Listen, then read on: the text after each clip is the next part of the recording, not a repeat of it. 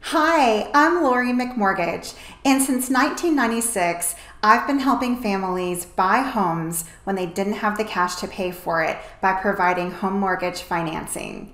One of my favorite things about the job is that I get to learn something new every day. Guidelines are constantly changing and no two applications are the same. So if you'd like to learn more about the exciting world of mortgage financing, please keep watching and I hope you enjoy. You may be thinking that now is a good time to refinance your home. You may want to lower your monthly payment or take cash out to buy another home or pay down debt. Whatever your reason, it's important to know the steps to easily get your refinance completed. The first step to financing your mortgage is knowing that you can work with whoever you want to refinance your existing mortgage. Okay, let's be clear. You don't have to refinance with your current lender. That's right. Just because you make your mortgage payment to XYZ company does not mean you have to refinance your existing loan with them. In fact, you should always see if there's a better option for you with a local lender. If you decide to do a refinance with a different lender, no worries. That new lender will simply pay off your current loan, ending your relationship with your old lender. So don't be afraid to use someone besides who you make your monthly mortgage to.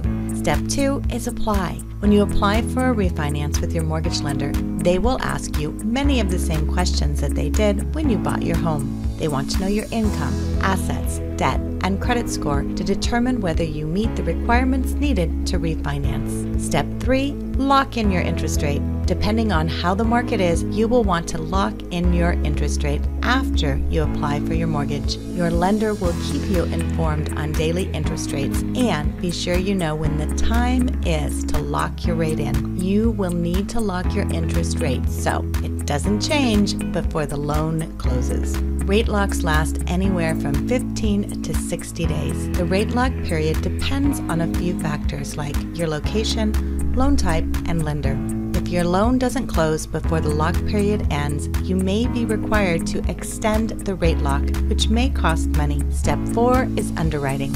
Once you submit your application and documentation, your mortgage lender will begin underwriting your loan. During underwriting, your mortgage lender verifies your financial information and makes sure that everything you've submitted is accurate. Step 5 is appraisal. Your mortgage lender will order the appraisal on your behalf. You may not need an appraisal if you are doing a rate and term refinance. Your lender will be able to tell you if you qualify for an appraisal waiver. Step 6 is closing. Once your appraisal is complete and your documentation has been verified, you will receive a clear to close. A few days before closing, your lender will send you a document called a closing disclosure. That's where you'll see all the final numbers about your loan, including your interest rate, closing costs, monthly payment, etc. If you have any questions, be sure to work with your lender to get them answered. With recent loan limit increases, now may be the perfect time to find out about doing a refinance. Be sure to check with your lender to find out what loan program is best for you.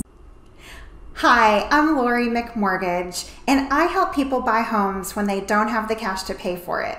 If it's your first home, your next home, or your rental home, my team and I will make sure you have the right financing in place and the process is smooth and easy. Thank you so much for watching today. I hope you enjoyed the video and please reach out to us at the information provided. We can't wait to talk to you.